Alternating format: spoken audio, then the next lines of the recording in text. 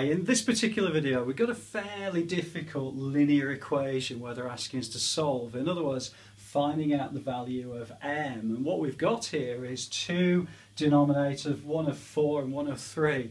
Okay, well if you have a look at the previous video, what I've suggested then is that we make sure these are both the same number.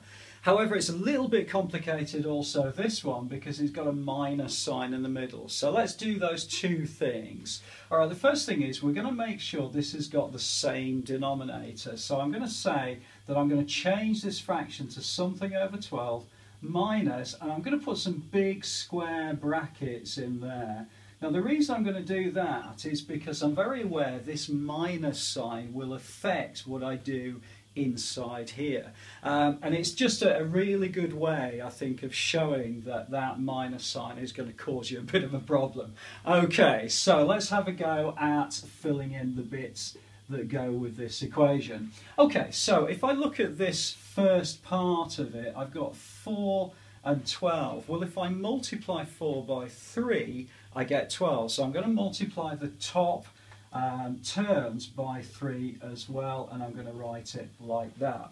Okay, so the second bit is I've multiplied 3 by 4 to get to 12, so this time I'm going to multiply those top terms by 4, and it becomes 4 brackets 2m plus 4. Okay, so it is quite a tricky linear equation, this one, but if you follow this through, hopefully you should be okay with it. Alright, so let's now tidy that up. Okay, so I've got 3 times 3m, well that's going to be 9m minus 3 over 12, because 3 times 3m is 9m, and 3 times minus 1 is minus 3, and that's going to be minus. Now this time I'm going to swap those little brackets over, but I'm going to change it to a smaller bracket. Okay, because I want to make sure that I still remember I've got this negative in here, but 4 times 2m is going to be 8m, and 4 times 4 is plus 16, and that's again over 12, alright, and that equals 1.5. Okay, so now it comes to the point where I need to get rid of these brackets, so I'm going to rewrite this now as a common denominator of 12, and the first bit is I've got 9m minus 3 minus 8m, so that's okay, isn't it? So that minus 8m, but then I've got minus times a positive.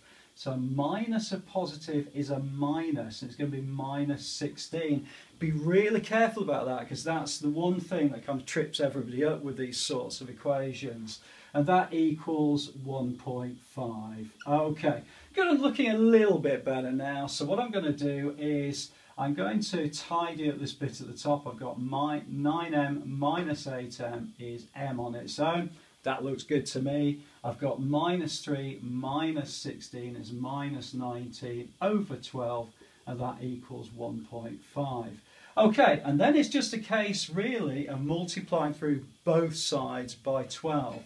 So 12 times 1.5 is going to be 18. So I've got m minus 19 equals 18, and then I'm going to add 19 to both sides. If I do that, I end up with m equals 37, and that is the answer to this particular question. So I've skipped it through fairly quickly towards the end there, but as you can see here, I'm multiplying both sides by 12, and 1.5 times 12 is 18, and then I'm adding 19 to both sides.